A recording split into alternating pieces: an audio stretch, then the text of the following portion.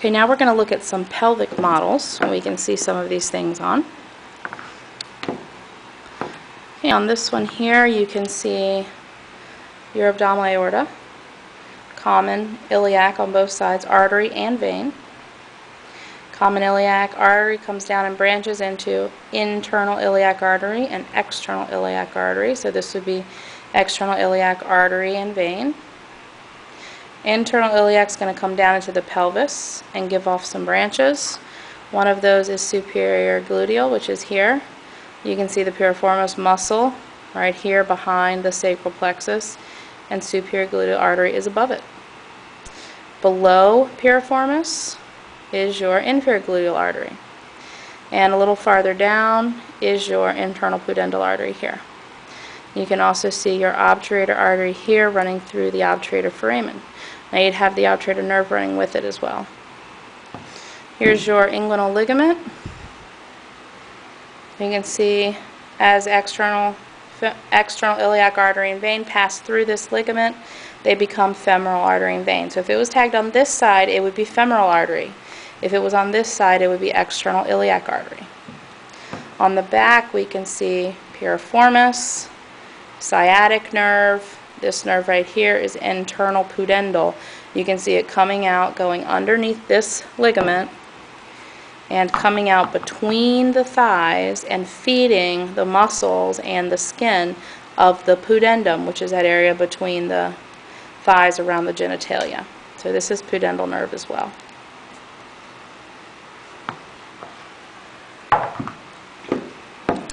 Here's branches from pudendal nerve feeding the reproductive organs. This model right here, we can see similar things on. One nice thing on this too, you've also got the ureter, which is in pink.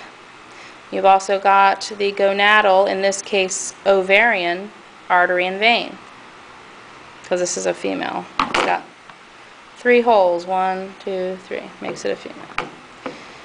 This is common iliac artery and vein, internal iliac artery, first branch superior gluteal artery, second branch inferior gluteal artery. Here's piriformis. This one, internal pudendal artery.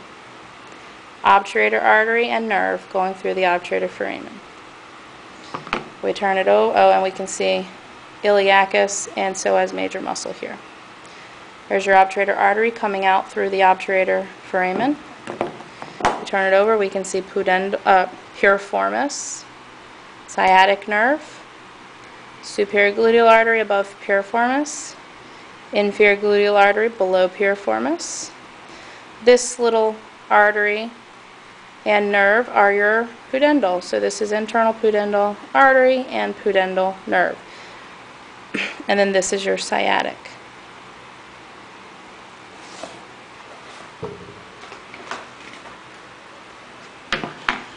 This model here, abdominal aorta, inferior vena cava, ovarian artery and vein, ureter, common iliac artery and vein, internal iliac vein and artery, external iliac artery and vein.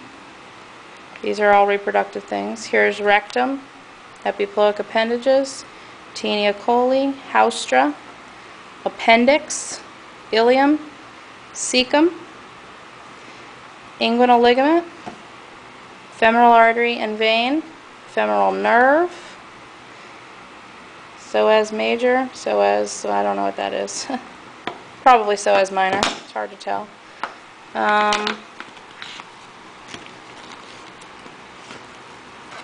Turn it on the back. I don't know if we can see anything else that we need to for this part. You can see internal pudendal artery and pudendal nerve feeding the area between the thighs. And we'll do all these reproductive structures when we do this again. Alright, I just wanted to show you some more of these lower extremity things on some torsos here. Here's our abdominal aorta, common iliac artery, external iliac artery, external iliac vein. Here's your ureter. This is testicular artery and vein in this case because it's a boy. You can see testicular artery coming right off the abdominal aorta. And on this right side, you can see the testicular vein dumping into the inferior vena cava. On this side, notice what happens with the testicular vein. So the left testicular vein comes up, follows the artery for a while, but then dumps into the left renal vein. That is very important. And we'll talk about a pathophysiological reason that men have trouble on the left side and not on the right. But you do need to know that that dumps in the left renal vein on the left side. You can see your internal iliac artery and vein here. Here's your external iliac passing through that inguinal canal, becoming femoral artery, femoral vein, and this is actually your great saphenous vein coming up and dumping into the femoral vein. Here's testicular artery and vein on the in the spermatic cord here. You can follow those up. Here's your rectum, urinary bladder, kidneys, adrenal glands. You can see an adrenal vein here, celiac trunk, superior mesenteric artery. I guess there's no inferior mesenteric artery on this one. Splenic artery and vein. Looking at this one, we have a nice superior mesenteric artery and vein, abdominal aorta, common iliac artery and vein, internal iliac artery, vein, external iliac artery and vein. Here's a ureter, gonadal artery and vein on both sides.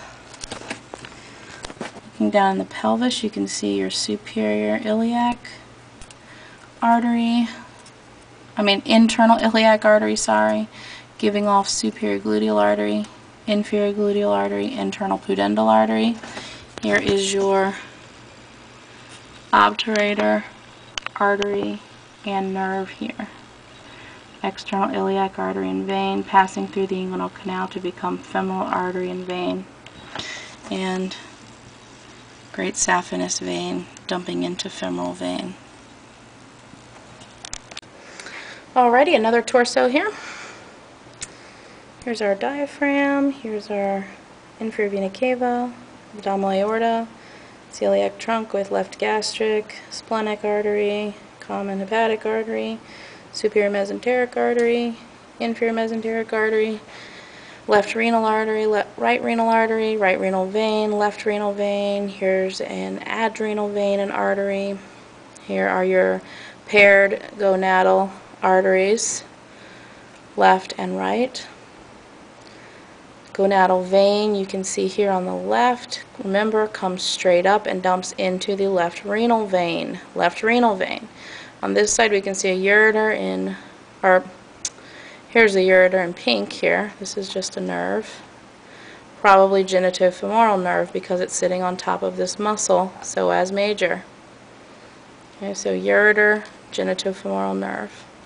Here's your common iliacs where your aorta is branching. Common iliac arteries, veins. Looking down a little farther, we can see our common iliac branching into internal iliac artery and external iliac artery. Here's the external iliac vein, internal iliac vein.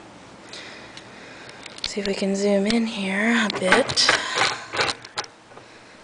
We can see coming off of the internal iliac artery here, superior gluteal artery. And this one, it's a little difficult to tell where your inferior gluteal artery is, probably here. Internal pudendal, I'm guessing on this guy is right here, but it's not a great example of that. And then this would be your obturator artery, so it's going to come forward and go through that obturator foramen. If we look coming out of the inguinal canal here, we have our femoral artery. And then femoral vein would be right next door. This is not femoral vein, however. This is superficial, so this is going to be your great saphenous vein dumping into the femoral vein here. This is your iliacus muscle, psoas major, quadratus lumborum back here. Adrenal glands, kidney. That's pretty much it for this guy. right, now we'll look at this guy on the back side. You can see some back muscles here. Latissimus dorsi. This would be your trapezius up here. Latissimus dorsi. Teres major, teres minor, infraspinatus. Occipital artery up here, going up the occipital bone. You have a posterior intercostal nerve here. Here's your gluteus maximus. It's been cut on this side. You can see gluteus minimus under here, piriformis here, sciatic nerve in gray. 1, 2, 3 little muscles. This would be your superior gemellus, your obturator internus, your inferior gemellus, and this is your quadratus femoris. It's square shaped. And that's about it on this guy, on the back. Alright, a few more things on the back. There are some things on the back you have to know, like muscles and stuff. This is trapezius, and we'll look at all these on another model too. This is latissimus dorsi, teres minor, teres major, infraspinatus, deltoid. This is part of your erector spinae group, but most of it's been cut off of her. We'll look at that on a different model. Looking down here, we can see the gluteus maximus was here. It's been cut off. This is gluteus minimus, piriformis, sciatic nerve, superior gemellus, obturator internus, inferior gemellus, quadratus femoris.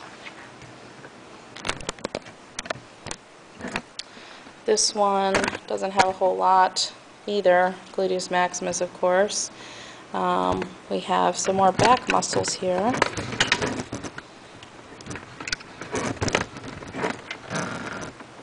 Latissimus dorsi, trapezius on both sides, infraspinatus, teres minor, teres major, deltoid.